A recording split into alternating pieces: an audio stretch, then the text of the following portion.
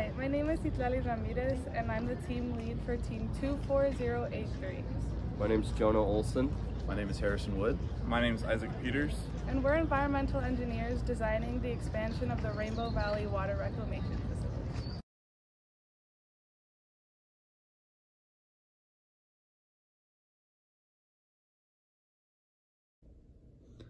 The Rainbow Valley Water Reclamation Facility is in need of an expansion to meet the demands of an expanding local population and improve work quality for operators on site. The plant has a current capacity of 0.75 million gallons per day, and the City of Goodyear wants to expand the capacity to 3 million gallons per day.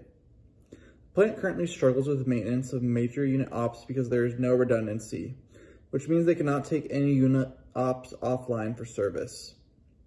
The design proposal for this expansion must compare 3 different technologies and provide a recommended expansion proposal that treats wastewater effluent to government and local standards, as well as provides redundancy and odor control.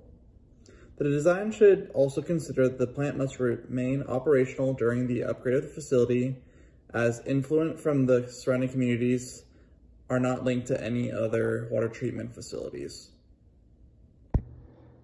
The decision matrix was essential in evaluating each treatment train proposal. The criteria for analysis can be seen in the leftmost column, starting with area consumption, which is calculated from preliminary sizing of treatment technologies and necessary additional structures. It is the sum of the surface area consumed, which was modeled using CAD software. The construction costs are preliminary costing of concrete and rebar demand. Constituent removal is the average percent removal of BOD, total suspended solids, and total nitrogen. And the power consumption is the yearly cost of power consumption operations, including pumping and aeration. As seen by the decision matrix, the membrane bioreactor received the largest score at 11.9 and was selected for the design proposal. Here is an aerial view of the proposed site layout for the membrane bioreactor treatment train. The site layout shows new and upgraded equipment in red, current equipment that will be out of service in blue, and general wastewater process flow arrows in yellow. 2 parallel treatment trains were established to provide the plant with redundancy, with each being rated to treat 1.5 million gallons per day, or half of the total plant's max flow rate.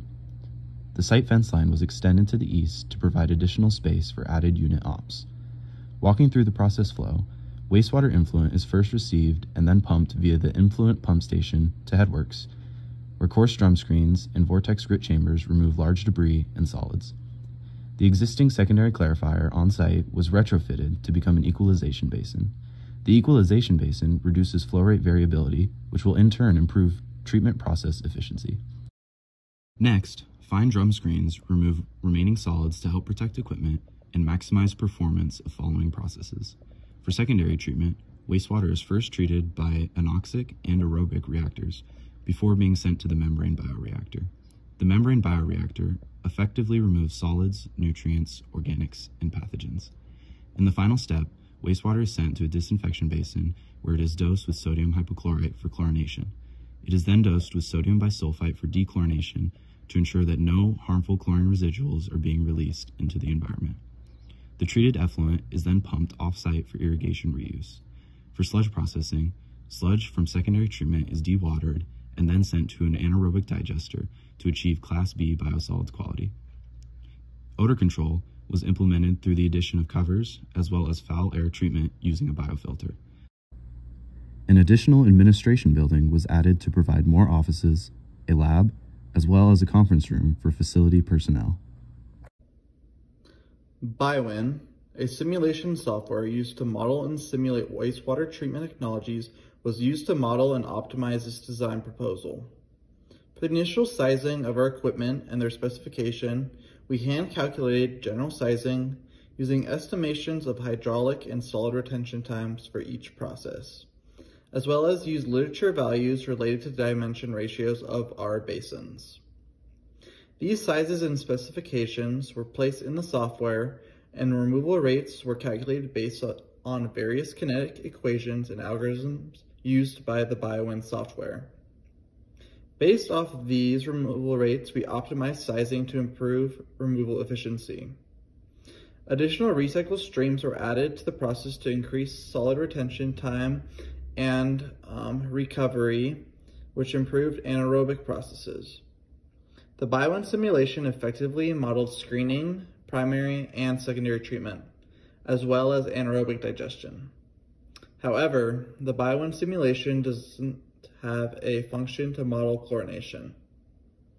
After optimizing our equipment sizing and recycle ratios, we were able to remove 88.4% of total nitrogen, 99.6% of BOD, and nearly 100% of TSS from the influent.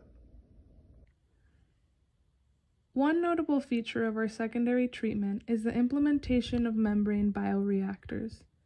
Each treatment train features 4 membrane cassettes of hollow tube membranes which are continuously aerated from below to mitigate membrane fouling. Through biological processes and filtration methods, MBR systems are able to remove organics, solids, nutrients, as well as some pathogens from the water. MBR systems are associated with smaller footprints but higher pumping requirements than other secondary treatment options, and were determined to be the best choice by our alternatives analysis. Costs associated with this expansion are broken up into capital and operational and maintenance costs. In terms of capital costing, the preliminary treatment, MBR filtration system, and odor scrubber categories reflect the costs associated with purchasing and installing specialized equipment for those treatment categories. The labor, machinery, and materials categories reflect costs associated with land grading, digging, piping, and construction of concrete basins and administration buildings. When considering operational and maintenance expenses, the labor costs constitute the largest portion of this category, followed by power demand.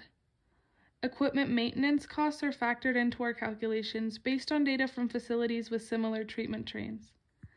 Lastly, the membranes category reflects the average annual replacement costs for the MBR membranes that have an average lifetime of 14 years.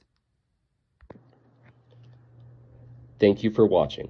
We would like to thank each for their immeasurable support and guidance throughout the project process.